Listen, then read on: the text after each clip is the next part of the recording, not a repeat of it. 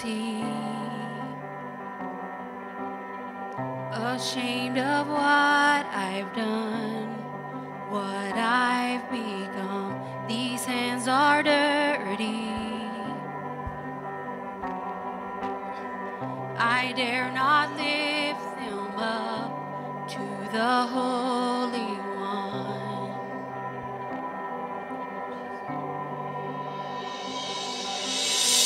You plead my cause, you right my wrongs, you break my chains, you overcome, you gave your life to give me mine. You say that I am free. How can it be? How can it be?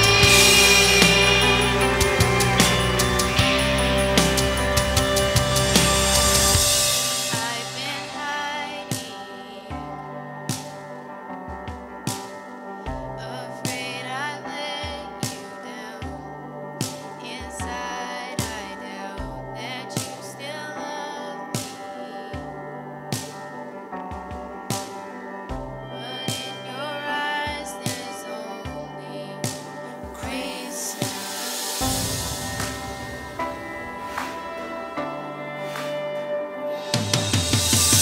You plead my cause, you right my wrongs, you break my chains, you overcome, you gave your life to give me mine. You say that I am free. How can this be? How can this be?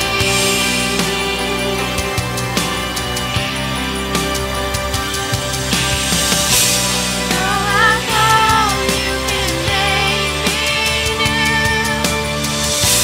From this death I will rise with you. Oh, the grace reaching out for me. How can this be? How can this be? You plead my cause, you right my wrongs, you break my chains, you overcome, you gave your life to give me mine. You say that I am free. You plead my cause, you right my wrongs, you break my chains, you overcome, you gave your life to give me mine. You say that I am free. How can it be? How can it be?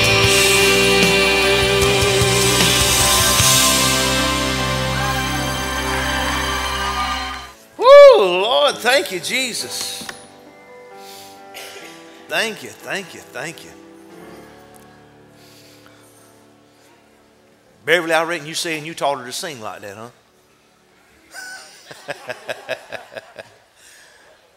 Amen. Whoo, what a day it's been in God's house. I'm glad I can come and have fun. Go ahead, Cody. Pick it up. Pick it up. If you find your way to the book of 2 Kings tonight in chapter 2, pick it up. That's all you got to do is pick it up. How many would pick it up?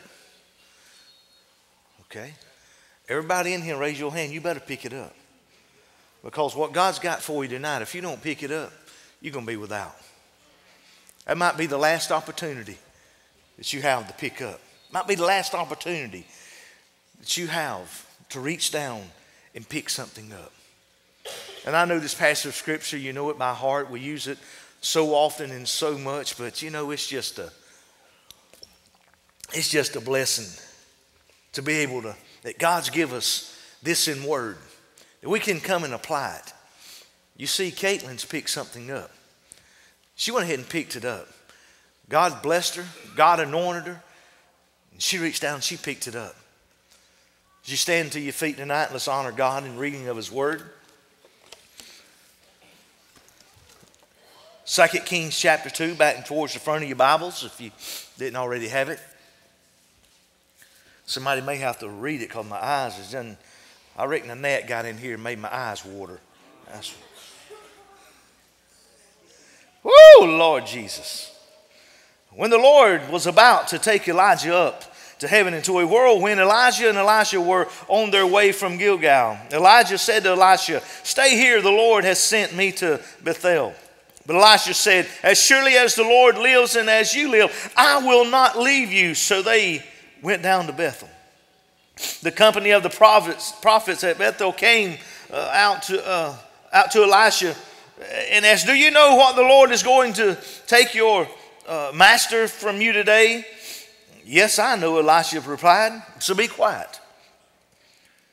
Then Elisha said to him, "Stay here, Elisha, and the Lord has sent me to Jericho." And he replied, "As surely as the Lord lives and as you live, I will not leave you." So they went to Jericho. The company of the prophets at Jericho went up to Elisha and asked him, "Do you know that the Lord is going to take your master from you today?" "Yes, I know," he replied, "so be quiet." And then Elisha said to him, "Stay here, the Lord has sent me to the Jordan." And he replied, "As surely as the Lord lives and as I live, I will not leave you." So the two of them walked home. 50 men from the company of the prophets went and stood at the distance facing the place where Elisha and Elijah had stopped at the Jordan. Elijah took his cloak, rolled it up, and struck the water with it. The water divided to the right and to the left, and the two of them crossed over on dry ground. And when they had crossed, Elijah said to Elisha, "Tell me, what can I do for you before I am taken from you?" "Let me inherit a double portion of your spirit," Elisha replied. "You have asked a difficult thing," Elisha said. "Yes, if it were you, if you see me when I am taken from you, it will be yours. Otherwise, I will not."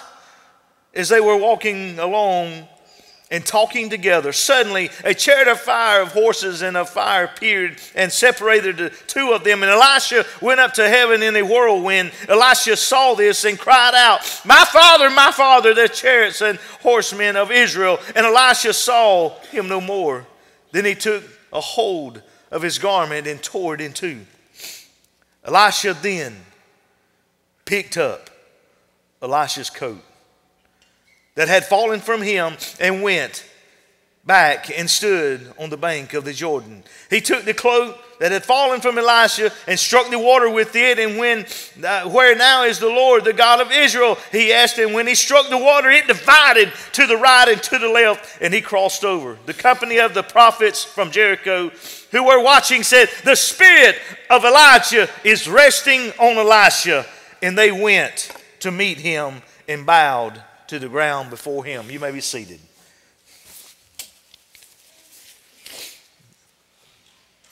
The most important part is verse 12 tonight. I'm at 13. It says, Elisha then picked up Elijah's cloak. He then picked it up. And that's where I want us to look tonight, is he picked it up.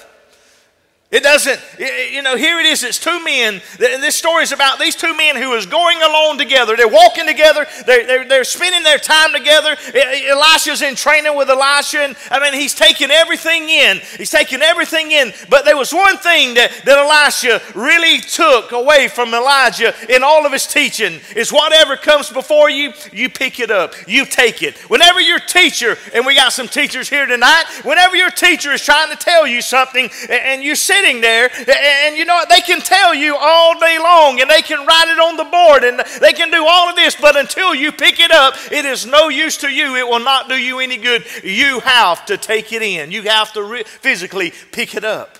And here Elisha was learning all this great stuff about Elijah.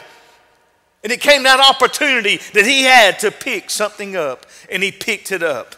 And it doesn't matter. You can be here tonight, and you can have all the glory and the power of God. Rest for sure, it can be right here. And all this glory can be here, but until you pick it up, it's no use to you. You can have an umbrella and be standing in the rain and have that umbrella in your hand, and until you open it up, it is not doing any good the purpose that it was for. You see, God give the Spirit for glory in mine and your life. God give us the Spirit to operate. God give us the Spirit to live in. But until we operate, until we pick up that Spirit, it's doing us no good. So we got to pick it up. And Elijah he wanted something. He wanted what Elijah had. He even wanted not only what he had, but he wanted it to be doubled. He wanted more and more of it. God's looking for some people who wants more of what he's got. God is looking for some people who wants more of what he's got. 1, 2, 3. God is looking for some people who wants more of what he's got. Woo! Lord have mercy. So until you picked it up, it didn't do you any good. So here we are. Here we are. I can stand here and I can prophesy to you. I can tell you all these things. I can tell you what's coming out of heaven. I can tell you what God is wanting you to hear tonight. But until you pick it up, it's doing you no good. It will do you no good until you take physically and pick it up. And the devil wants to discourage every one of us. The devil wants every one of us to be so discouraged that we will not take and pick it up. The devil wants to tell you, just leave it down there. Just don't bother with it. Just let it be. But I'm telling you tonight, that is not what God's saying. Why did we come? Did we come and say, oh, Lord, I've showed up here, so now I want you to bless me? Oh, Lord, I've showed up here. You know I could be, God, you know I could be sitting at home sitting in my recliner. Now, you know I could be home sitting in my recliner. But I got out of my recliner and I come here, and I want you to make these singers sing some songs to bless me. I want you to make them musicians play some sounds that will tickle my ears. I want you to tell the preacher to get up there and preach. It doesn't matter how much they sing, how much they play, or how much I preach. Until you want it, you got to pick it up. You got to pick it up. You see, it's any given service, and there'll probably be some here tonight. There was some here this morning. Didn't hear nothing that was sung. Didn't hear anything that was preached. They was texting on their phone, and they was scribbling, making notes. That's in every service, not only here at CFI, but everywhere. Rest for sure, they're not picking it up. It doesn't matter how much is operating. They will not pick it up because their mind is occupied. Satan has minds occupied, and you're going on. You see, sometimes Brother David, as pastors, sometimes every one of y'all, I think I'm going to start this. For every service, I'm just going to choose somebody out of the congregation to come up here and sit on a bar stool or sit on one of these stools here and watch the congregation as I preach. That way you'll see what I see. Yeah. Wade, you want to be the first one? And we're going to take notes. We're going to take notes about so-and-so, these two they looked together and they giggled and laughed the whole service. This one here, they text the whole service. This one over here, they slept the whole service.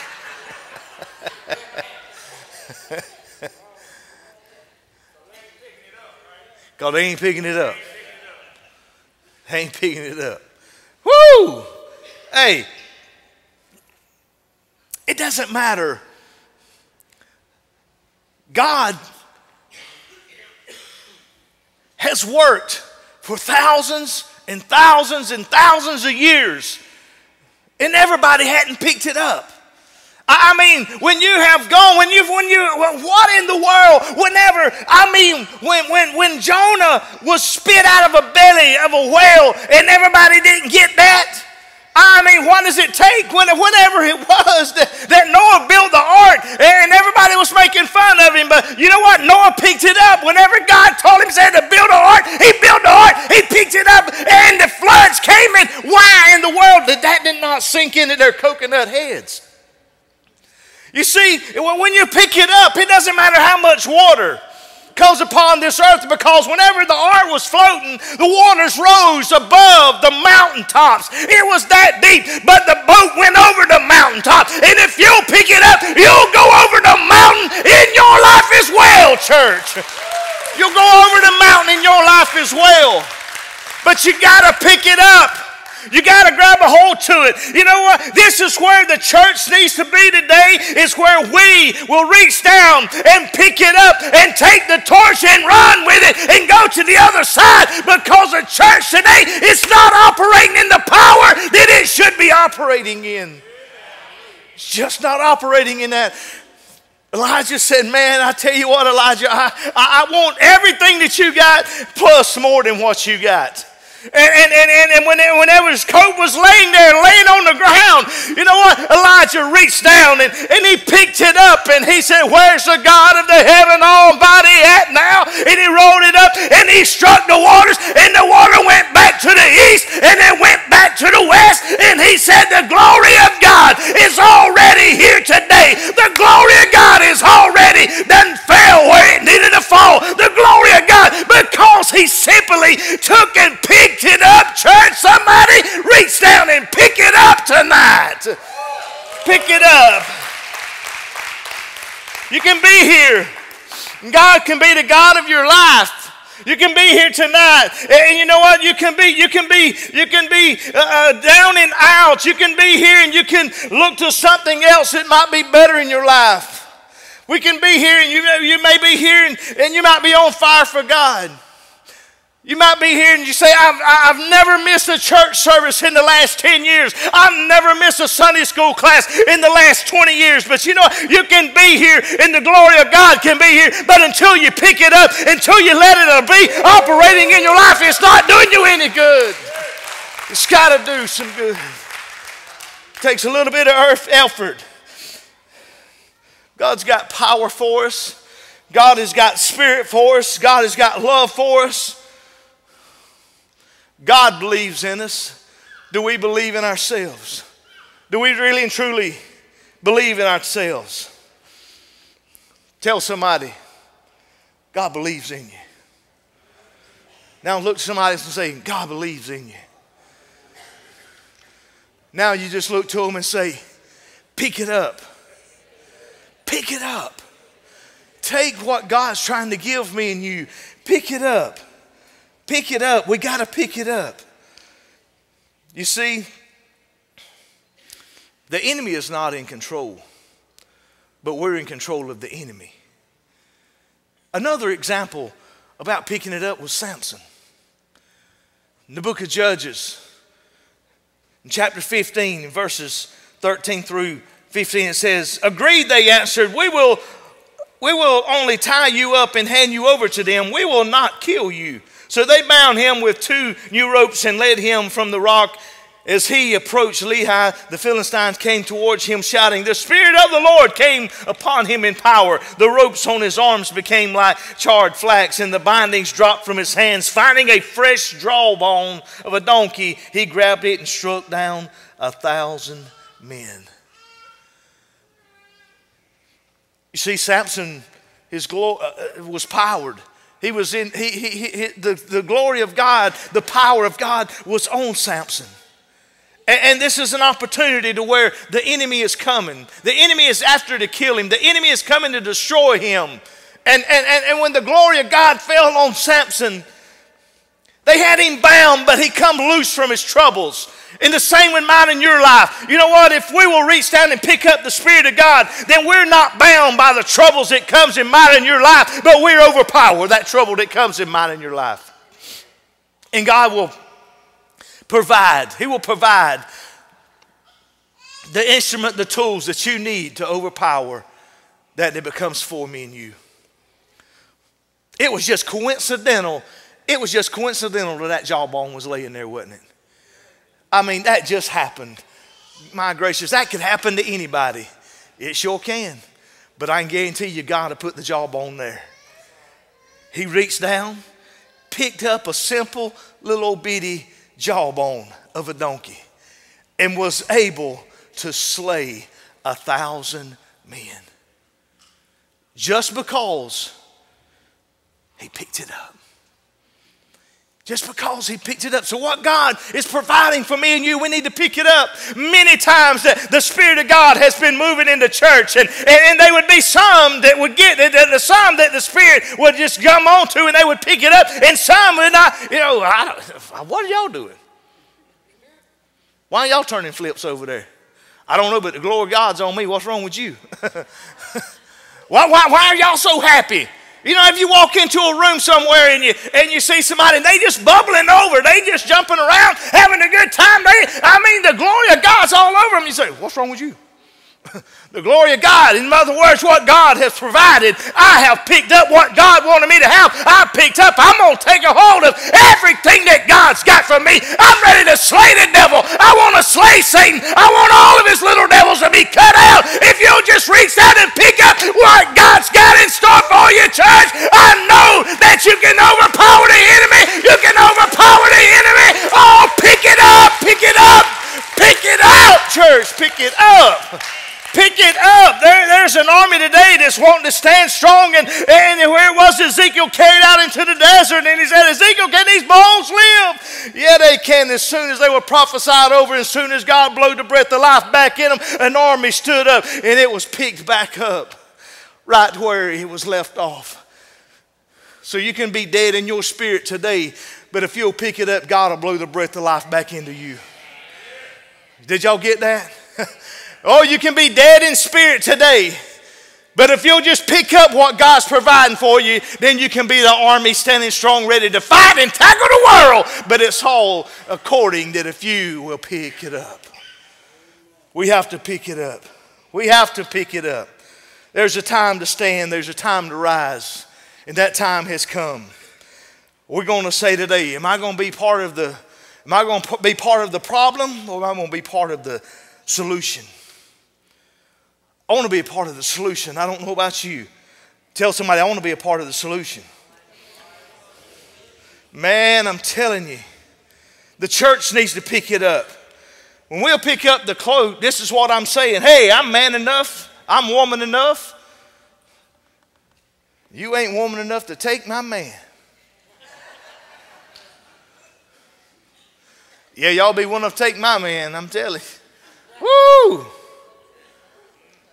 I'm man enough, I'm woman enough, I'm brave enough, I believe, I trust, I'm committed. I'm gonna pick up what belongs to me. I'm gonna pick up what God's provided me, and I'm gonna fight the enemy. I'm gonna fight the enemy, but I gotta pick it up. I gotta pick it up.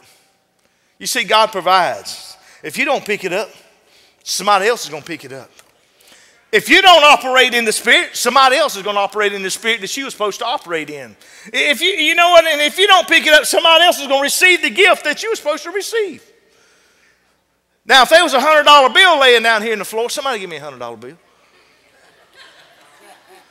What's wrong with y'all? Y'all don't trust me? Lord Jesus. What is wrong? If there's a $100 bill laying in the floor,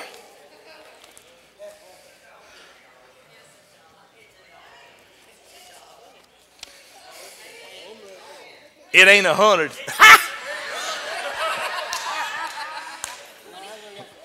It's a $200 bill. If a $100 bill is laying in the floor, a $20 bill is laying in the floor, and I told you to pick it up,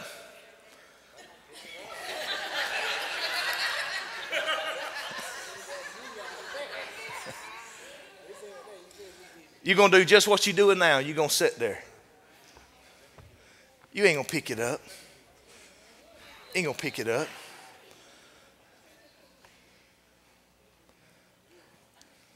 You see, we'll only pick up.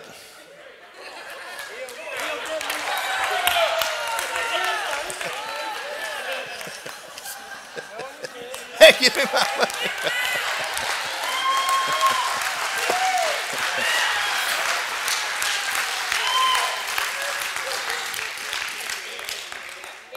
Oh, that's gas money. See, you went with me one night to preach at a church, and they give an envelope, and I said, ma'am, I don't need that. Y'all just keep that. And said, no, this is gas money. And old Bo said, gas money? We rode in my truck.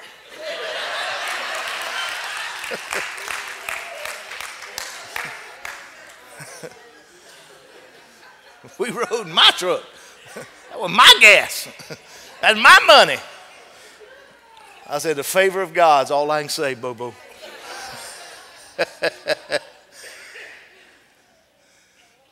Why will we only pick up certain things? Why will we only pick up certain things? If I laid a rattlesnake down there and I got one in the back, I'm going to bring it out. Ray ain't here. He's on this crazy one to pick up a snake. Rattlesnake anyway. You see, if we'll get serious about God, God will put the things before mine in your life, just like he did Samson. God will put the things before mine in your life, just like he did Jonah. God will put the things right before mine in your life, just like he did Moses. God will put the things right before mine in your life, just like he did Elisha. God will put the things before mine in your life, just like he did Elisha himself. God can lay out your mind can't even imagine the things that God can lay before me and you. And he does it every day. Every day God is laying something before me and you to pick up.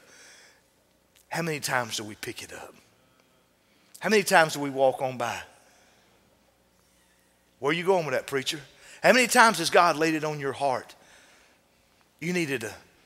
Somebody needs a phone call, and he laid it on your heart, wanting you to call them. I'll call them later. I'll call them later. How many times have you been trying to go somewhere and God said, you know what, you need to stop here and see so-and-so. I'll do that later. I'm guilty. I'm guilty. Y'all better raise y'all's hands. Y'all guilty too. Better not let me stay here by myself. And you see what happened when I didn't make that phone call or I didn't stop by. I robbed myself from a blessing because God was giving me something to pick up that I could do something for somebody. That's the whole reason Elisha, he saw everything that Elijah did for people. That's all he was wanting to do was to help and to have somebody that he could bless, that he could do things for. But he wanted a mind that he could do it doubled of what he was taught to do. He was taught to do it a certain way by Elijah. He says, I want a double portion of that because I want to do it twice as much. And I want to do it twice as good. I want to do it twice as better. I want to do it. Cobby, if y'all want to come on. Pick it up. This is the year of new beginnings. This is the year that we're saying we're going to take the ball and we're going to run with it. This is that year. And God can lay out all kind of stuff before me and you tonight. God can lay out stuff before me and you all next week. And until we pick it up, it is not going to do us any good. You will not get a double portion. See, Elisha, if he had not have picked up that cloak, he would not have gotten a double portion. If he'd have left it there, he would not have had the power that he had. If he had not picked it up, church, he would have never been able to accomplish to do the things that he had done. Simply because he asked God for it, and he reached down, and he picked it up.